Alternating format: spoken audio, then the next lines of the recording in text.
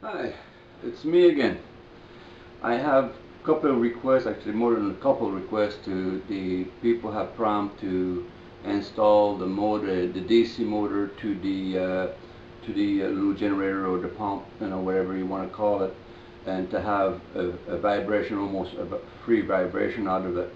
So what I'm going to do is I'm going to do a slow breakdown to the material I use, how I attach the motor and all that. So I'm going to readjust the camera so we'll go to business, so you don't have to look at my ugly face. Alright, so the material I use is very simple. It's 3/4 inch plywood, laminated wood or plywood, roughly about 1 meter long, and probably about maybe, I don't know,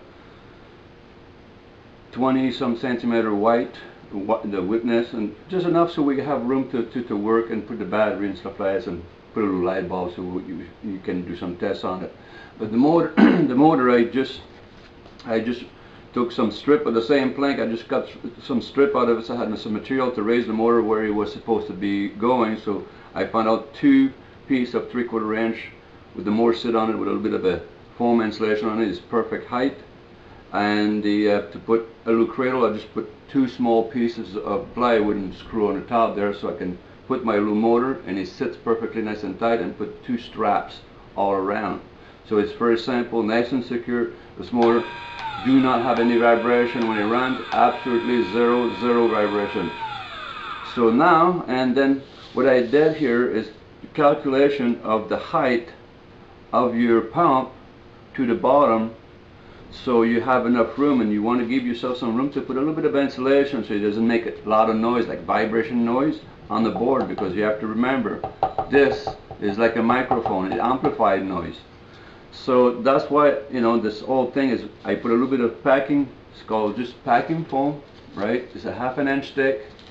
You can cut whatever piece you got, put a piece on the bottom, and all you got to do after that is slide the piece here. Now I'm going to show you what gear to use. This is that little pinion gear I'm talking about. You can buy that in a hobby shop. Bring the pump with you so you get the right size holes in it. You might have to, this one here, I have to put another drill through it to increase the dimension of the center of the hole so you can slide with my shaft. But as you can tell, you will see here, it clearly shows it's got a loose set screw. Can you see a loose set screw there? Right here? Right? So you can secure that gear to the shaft so it won't come out.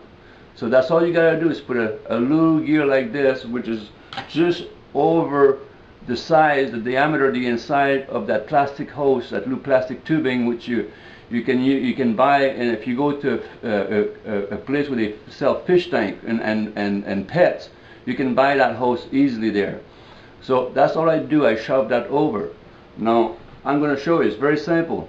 Just play with the hose a little bit to loosen it up and warm it up with your finger, and just put that over and wiggle a little bit. See, the hose is already over the gear, and you just keep pushing it till you pass the gear a little bit, so it kind of cramp on the other side so it won't come out.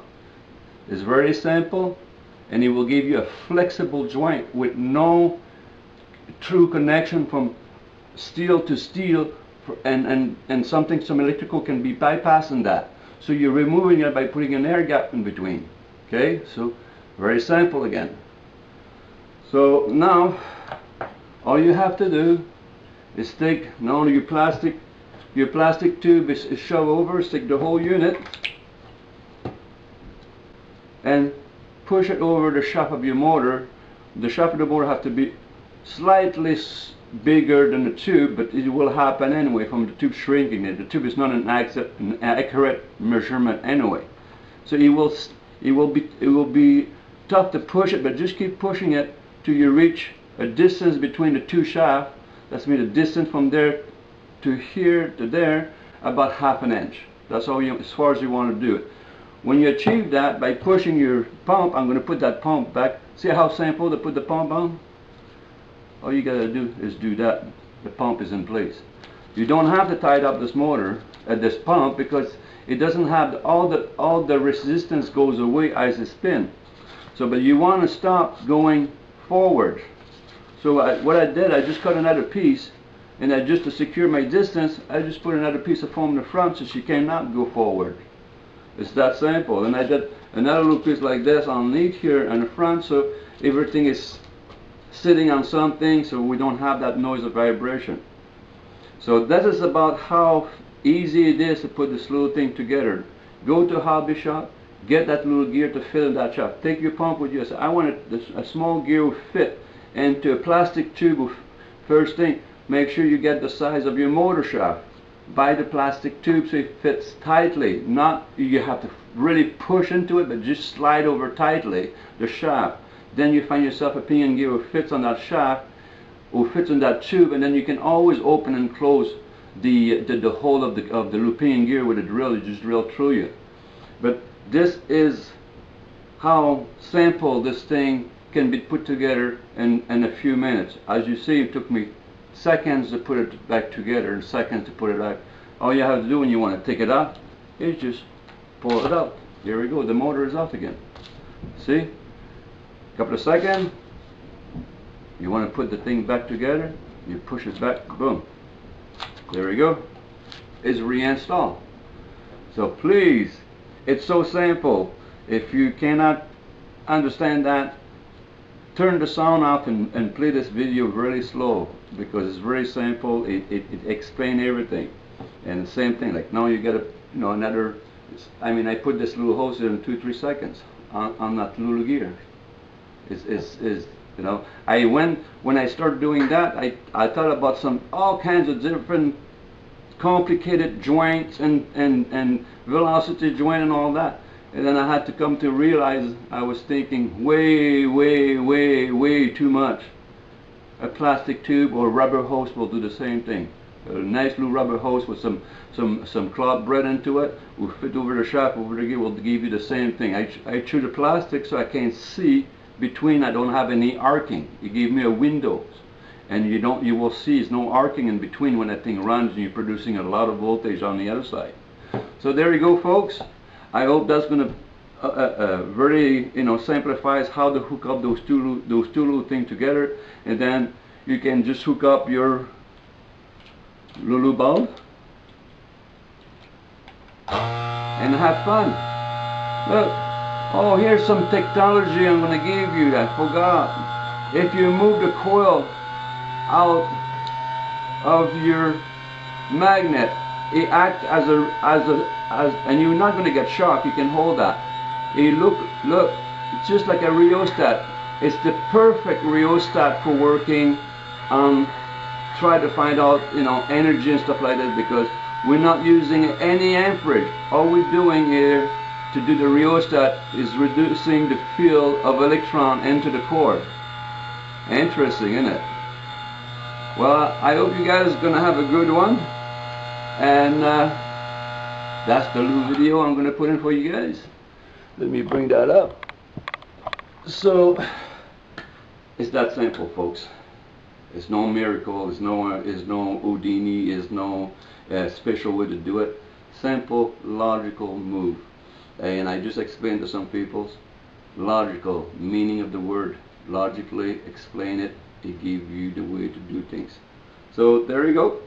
I hope you will enjoy it, and you will be able to put those things at less than 15 minutes.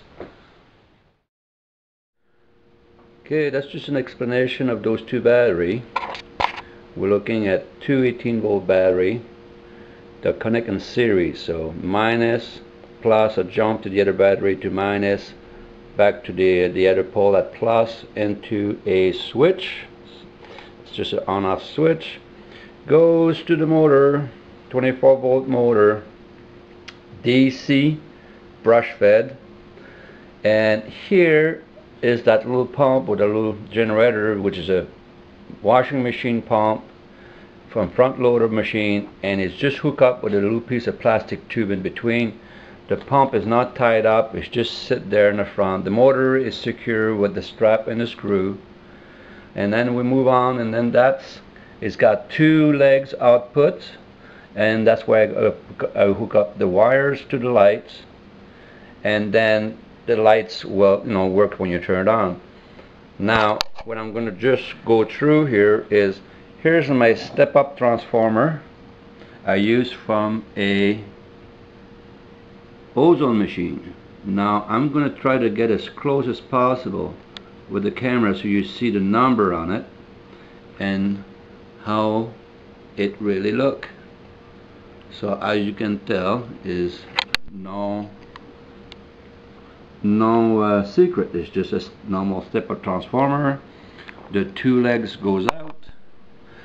This is, I use this burn up fluorescent tube as a sensor for when I'm producing radiation over those bulbs. This tube will light up just sitting on the top of the wire.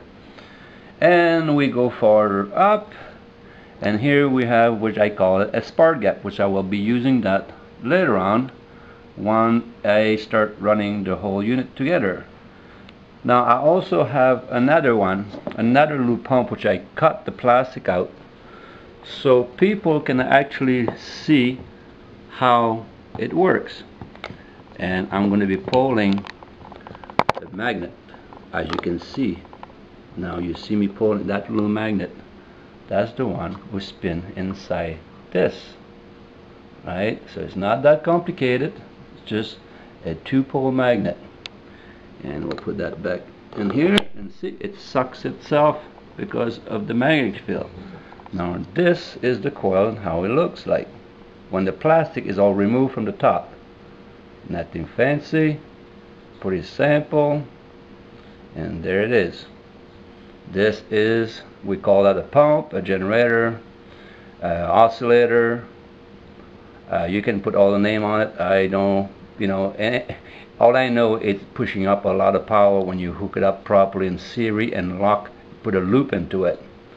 So I'm gonna stop that and go and install this camera back where it belongs, on a tripod, so I can start a little bit experiment.